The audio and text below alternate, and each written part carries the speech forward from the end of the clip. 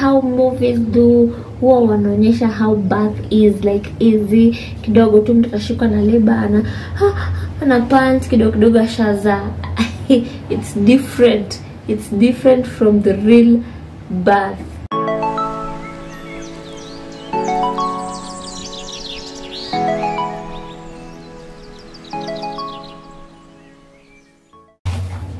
Hello guys, welcome back to my channel.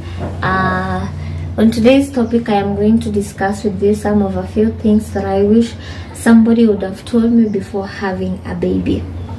Now, if it's your first time coming across this video and you like the kind of content that I'm sharing, please subscribe, please like my videos, share them, and press the notification bell so that you'll be the first one to be notified whenever I post a video. Oh, and do not forget to comment down below, at least so that I can know your opinions on each and every video of mine. So with me, I have some of a few points that I've jotted down on this book, and so if you see me looking down most of the time, just know that I'm referring to these points that I wrote down. So as it is, motherhood is a journey that is really good and different for each and every woman outside there, and it comes with a lot of responsibilities and disadvantages and also advantages, but all in all, it's all worth it. So whatever any person goes through, it's all worth it at the end of the day. And no matter how hard it is, just stay strong, at least for the baby, and everything will be fine. So to start with, I wish somebody would have told me that once I've given birth, I will never be able to sleep again. The way I'm sleep deprived, hata sikumbuki the last time I slept like full 8 hours, just sleeping with no disturbance. Hakuna mtu kunisumbua, sijui anataka kunyonya, sijui mtu analia. I wish somebody would have told me that, hey, ushaza, chukua usingizi, rusha nje ya window, forget about usingizi. I wish somebody would have told me that, ningeji prepare mentally, because hiyo kitu ilinihit mwanzo when before my baby afikishe the first 6 weeks, ilikuwa inanipeleka mbio. Nilikuwa nakesha usiku, kesho ya asubuhi nafika, hataki kulala, na hata akilala analala for like 30 minutes, anaamka. Nani atalala na 30 minutes? Hata ndo before ifike 30 minutes, usingizi umeshika, alafu ndo mtata tena kuamsha. So it was hard, it was really hard. I've never, in fact since I gave birth, I've never had full 8 hours of sleep. So ya pili, babies are gassy. Ritia watoto kushuta, they are gassy, they are so much gassy, and the way wanashuta ama kunyamba, I never expected it, because ideally mi najua unanyonya tu maziwa, haukulani na hizi machakula zinafanya mtu akue gassy. So I mean, unatoa wapi nguvu ya kukua gassy? Alafu unashuta kila saa. So no one ever told me that watoi hukua gassy, wako gassy and wananyamba, regardless of whether unampea food ama umpei, uko tu kwa maziwa. Kama una practice EBF ama how practice, they'll always be gassy na watashuta kila saa. Alafu ya tatu, you see how movies do, huwa wanaonyesha how birth is like easy, kidogo tu mtu atashuka na labor ana pants kidogo ashaza. It's different from the real birth. Real birth, hey, mse unaweza enda hata for labor for like 72 hours. Wengine hata wanaenda, okay, kuna wenye wanaenda for long hours, kuna wenye wanaenda for few hours, but it's totally different from to how movies zinaonyesha zao. Alafu tena kuzaa si kiasi rahisi. If somebody ever told you that kuzaa ni rahisi, and it's all about push, and you're there pushing, alafu kidogo shatoka. that thing. Hiyo kitu inataka roho, inataka Mungu, inataka kila kitu. It's not easy baby, it's not easy kuzaa. Labor, birth, it's not easy kabisa, mtu asikudanganye. So whatever you're seeing in movies is different. These people from movies wanatudanganya kabisa. Hey, birthing plans don't always go as planned. Hiyo ni point number 5. Birthing plans hazitawahi venye umeplan. Umeplan ati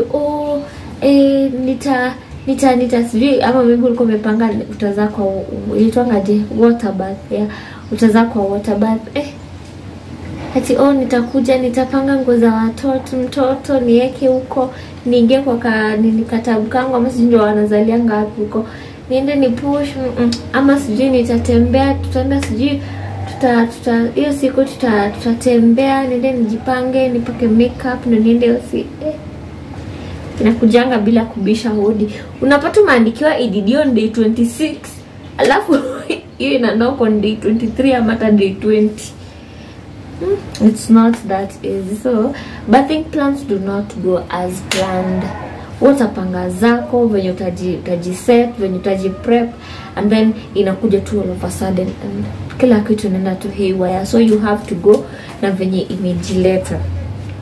Point number 6, your belly will still be there post birth. Yeah, tumbo hairudingi like that unless umefunga. Tumbo hairudingi immediately at hivyo. It takes time before tumbo yako irudi. So bado itabaki utaka ni kama uko na mimba ya 1-2 months, hata 1 month, 2-3 months, utaka ni uko na mimba 2-3 months still. That is kama hujafunga. But ukifunga inarudingi mbio. But usipofunga your tummy will still be there. Haitarudi the way ilikuwa snatched while before you were pregnant and all that. So mtu asikudanganya ati nitazaa, ati utazaa alafu tumbo lako itarudi to back to normal itself mbio. No, there is nothing as such as that. Yeah. So you sweat a lot. Point number 7. Unaona ukishaza yaani ngoja ukiwa na mimba una sweat, ukishaza tena it's all another sweat, tena iko tu hapo ndani. The way you sweat, yaani sweat yenye unaweza toa kidogo ati inaweza osha mtu.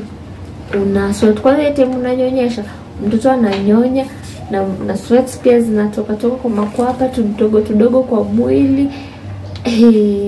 Most of the time unasikia nikaa ukae uchi. Actually, but then most of the time unasikia tu ni kama usivae nguo because unasikia joto kila saa. You sweat a lot by the day. You sweat a lot until maybe siku yenye utaacha kunyonyesha. Nilisikia by the day ati ukiacha kunyonyesha, that is when maybe utaacha kusweat. But as long as you're still breastfeeding, utakuwa na sweat profusely sana, kwanza usiku. Breastfeeding itself is not that easy for first time moms. Breastfeeding is not easy.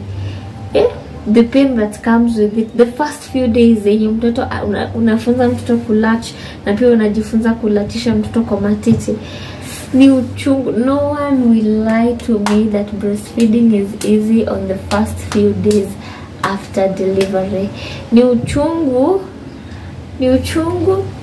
Mtoto hajui kunyonya, lazima umfunze kulacho na kumwekea matiti vizuri kwa mdomo. Yeye mwenyewe akinyonya it's painful. Ni uchungu mwingine hapo yenye hata sijui kama mtu anaweza sasa niseme ni uchungu mwingine hapo hata mtu hawezi describe. Ni uchungu hadi kidogo unasianga ni kama uache kunyonyesha, but at the end of the day unataka mtoto wako anyonye. At the end of the day you want to create that bonding, because apparently the bonding you'll get via breastfeeding. At the end of the day you just want your baby to be there and be growing healthy. So utaenda breastfeed. Baby might need to be breastfed 24/7 by the way. That's why nilikuwa nasema point ya kwanza, you experience sleep deprivation. Why? Because you have to breastfeed the baby kila saa, like literally hakuna kupumzika. Akiamka nataka kunyonya ni hivyo. Okay, ideally hosi wanasema ati unaacha mtoto after every 2 hours, unamwamsha, unamnyonyesha, but to me I didn't find it making sense. So me nilikuwa na breastfeed like, hata si nilikuwa bado na breastfeed like frequently. As long as the baby wants the milk, I will wake up, I will stop whatever I'm doing and go breastfeed my baby. So breastfeeding is a work on its own. 24 hours down the clock unanyonyesha tu.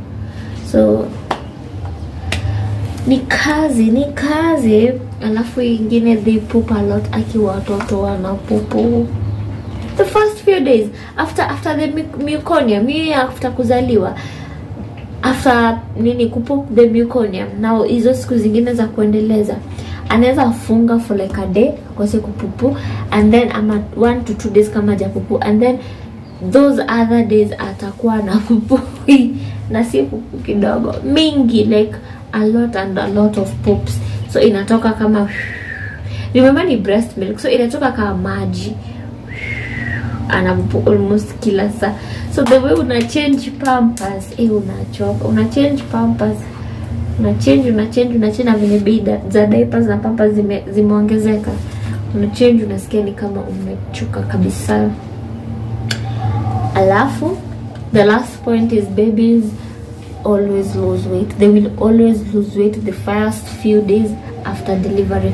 So tuseme ni kama amezaliwa leo and you weigh him or her, kesho utapata like amereduce. Kama maybe alizaliwa na 3.5 kgs, umoi kesho utapata kwa around 3.4 or 3.3 asha lose, and it's normal. It's actually normal, so it's not something that you should be worried about. But if you notice that your baby is losing weight after every 1 month of wewe kuenda usi ama visit the clinic, please consult your doctors. Watakueleza on what is best for you and the baby, ndio wastopisha story na lose weight. Yeah, so basically that's it. That's all. That is all I have for you guys today. Thank you so much for watching till the end. I appreciate all those who have subscribed. I appreciate all those who have liked my videos. I appreciate all those who support me. Thank you so much. Until next time, bye.